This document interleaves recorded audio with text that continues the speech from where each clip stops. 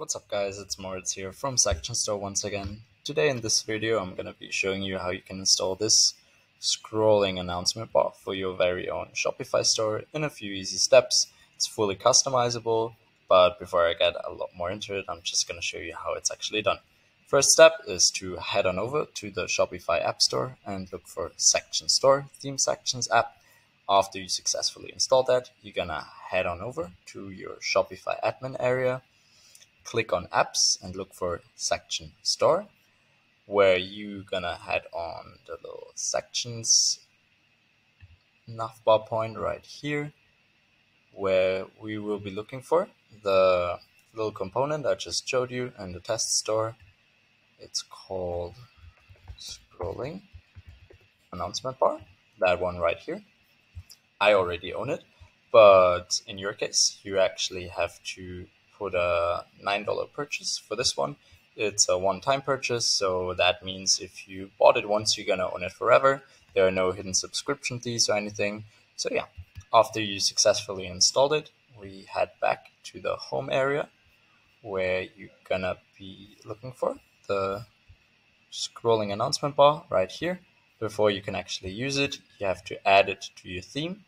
In my case, it's the Dawn Light theme.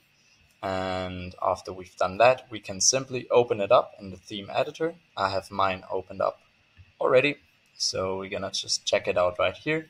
And to add the section to the store, we just scroll all the way down to add section here, and then type in XS and look for the scrolling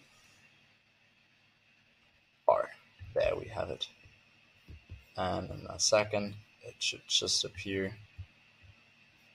on top of our thing. So before you can actually use it, you have to reload the page. So we're gonna save it up, give it a little reload, and the section should appear right on top of everything. There it is. Sweet. So yeah, we can put some customizations on the whole thing, like changing the font size, the animation duration. We can make it last longer or shorter, change the colors of the whole thing, so you can basically put your corporate identity color and also change the text color. After clicking on save, it should appear. There we have it. And of course, you don't want that to stand there. You want to have some customizations like free shipping, or whatever your product or company is offering to your customers. And we also have best price. That's that. And that was pretty much it already.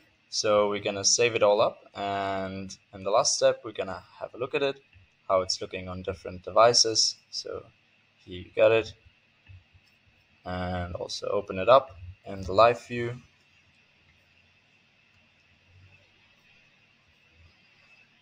And perfectly working, we got it. And one thing you can also do is putting a link on that whole thing. But yeah, that was pretty much it. I hope you found that useful. If there are any questions, always feel free to reach out to me or Daniel in the YouTube section. And yeah, peace out. Have a good one, guys.